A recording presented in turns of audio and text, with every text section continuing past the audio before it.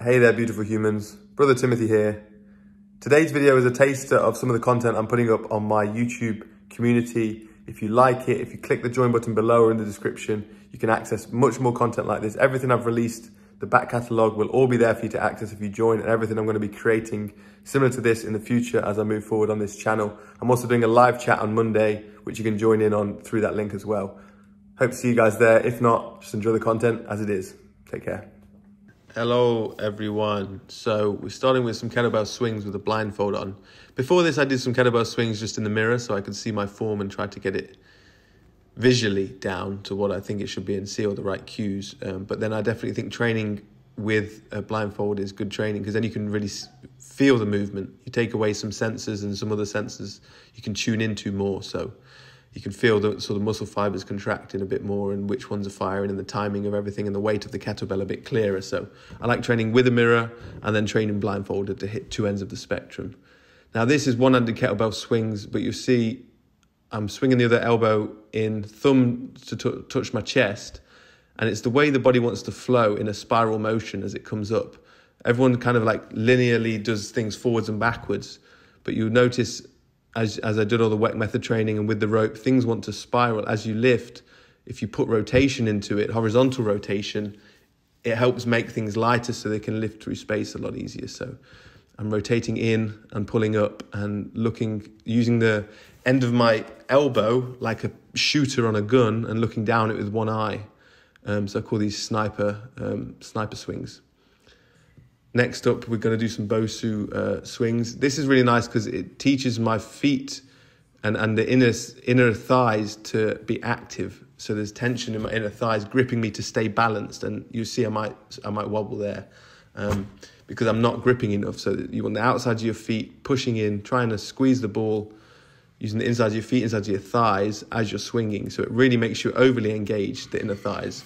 Now this one, sorry, the audio's going, is doing some lower lat activation. So I'm really trying to drive the elbow into the back pocket, in close to the glutes as I'm lifting up.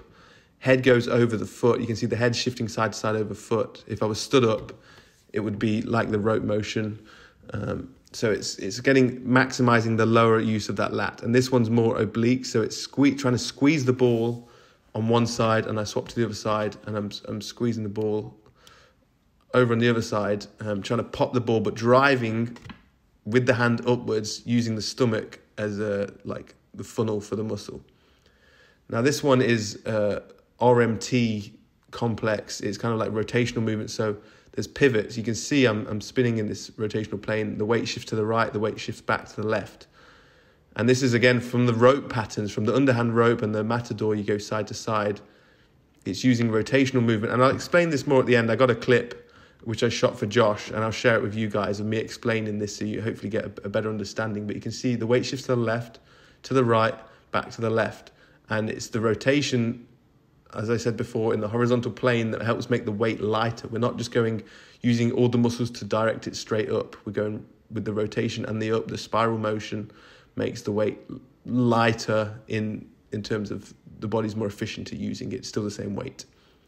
Now we're doing some Weck Method step-ups. So again, there's kind of this rotation.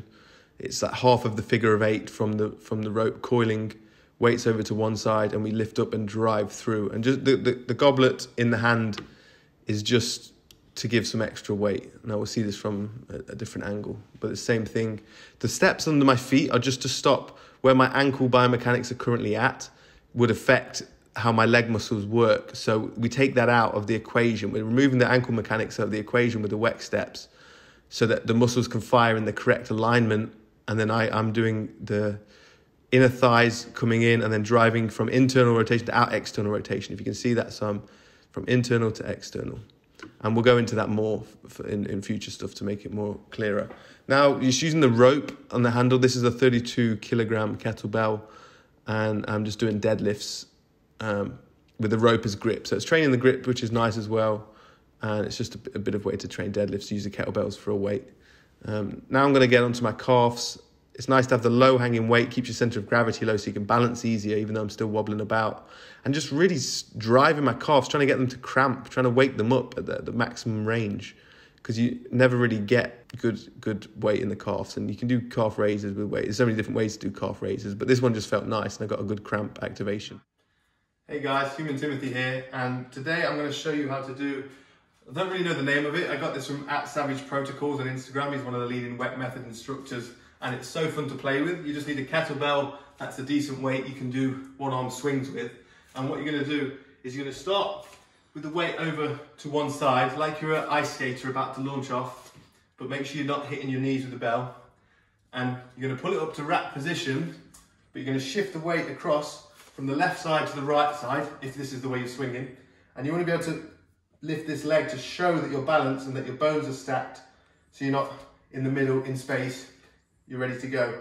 And then from here, you're going to press out with rotation on this plane and press.